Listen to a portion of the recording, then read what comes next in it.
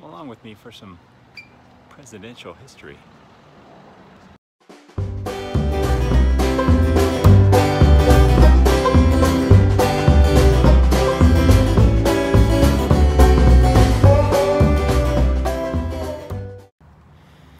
Hello my friends, and welcome to Tom's Tinkering and Adventures. Coming to you today from the Richard Nixon Presidential Library. I happen to find myself up here in the Orange County area today, about 100 miles away from my home, and I was trying to figure out something to do. I need to take care of a few hours here waiting for something else to happen, and you know, I saw this sign off the highway several years ago, and I've always been curious about it. Never been to a presidential library before. I've been to a few presidential events in my long and storied past, but never been to a presidential library. And whether or not you agree with the politics of whichever president it is, it's always very cool to be at a presidential event or imagine a presidential library. Now, I don't know how much photography or video will be allowed inside. I imagine photography will, video may or may not, but we will see. And hopefully I can give you a little bit of a taste of what this is about. And if you're ever in the Los Angeles area, you can come check this place out. And I haven't even gotten in here yet, so let's see what that's all about.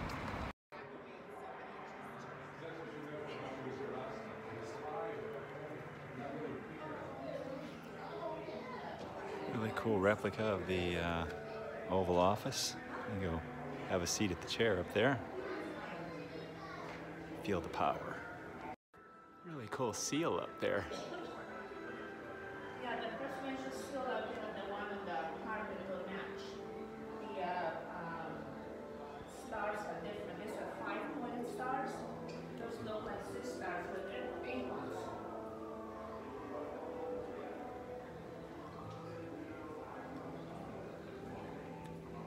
You're welcome to have a seat. I can snap a picture of you. President Nixon and his wife were not really bird watchers, but they really enjoyed birds. So they had these birds in the Oval Office.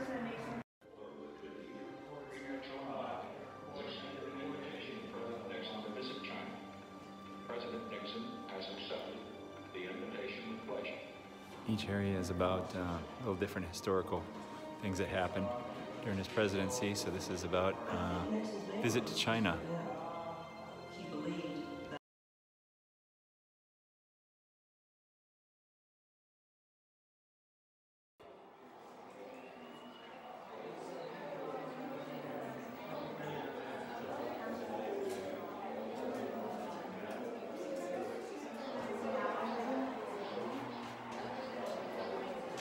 So, besides all the positive things he did, of course, there was the Watergate scandal. And they don't hide the fact here. And of course,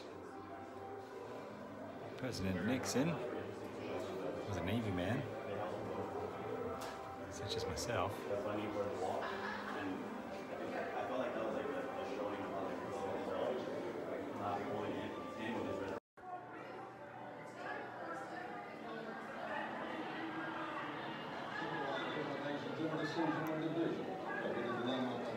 We have demonstrations, thousands of them. Well, I guess if you're a Nixon fan,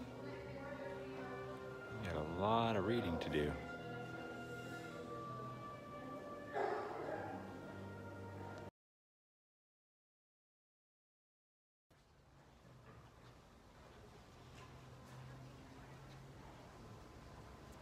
And on an absolutely beautiful Southern California day, we head out here and check out the garden area. I guess there is a Marine One helicopter out here as well. And I think ahead of us is a replica of his birthplace home. We'll take a look at it. But If you're in one of those states where you got snow right now, go ahead and eat your heart out. Okay, they give a real nice and quick tour of this home, which is the original home Richard Nixon was born and raised in. He was actually born in this home. Had no electricity, no running water. It had 2 very small bedrooms, and there was 5 boys. One of them died at a young age, about 6 or 7, and his older brother died at about age 20. So they did have 4 boys living in a 2-bedroom house. They did convert the attic into a place for the boys to sleep. Very interesting. And now we'll go check out Marine 2 that's over here.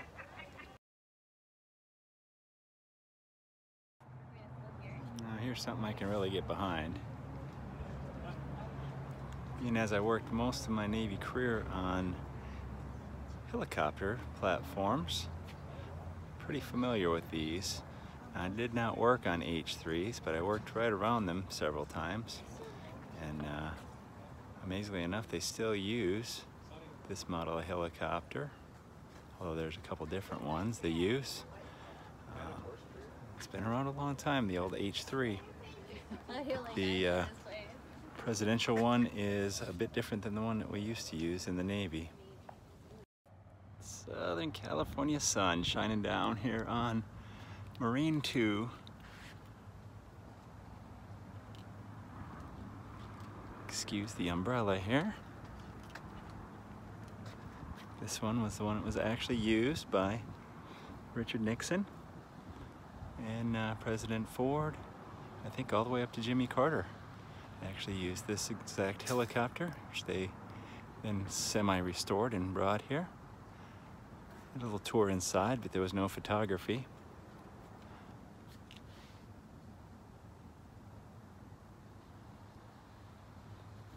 It's pretty interesting in there, very much 1970s, kind of velour seats and such. Oh, there you go.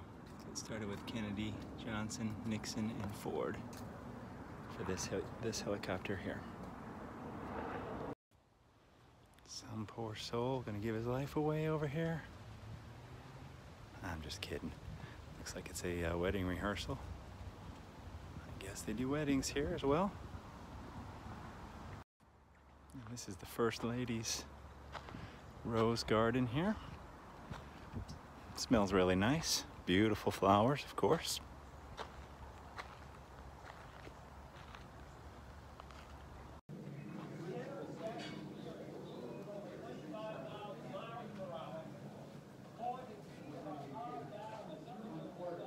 Really cool Apollo 11 exhibit here as well.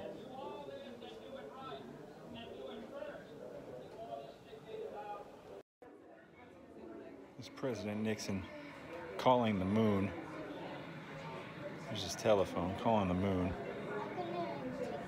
I don't know about the rest of y'all, but sometimes cell phones, you can't call someone 2 houses away. I don't know where we've gone in this world when you can call the moon from that bad boy. There you go, Navy saving the day again. And just a photo of the Apollo 11 retrieval. Well, what a beautiful day. What an awesome place to go check out. If you find yourself down here in the Yorba Linda area in Southern California, set aside a little bit of time. Come check this out. It doesn't really matter what your political ideology is. It's very interesting. A lot of good history here.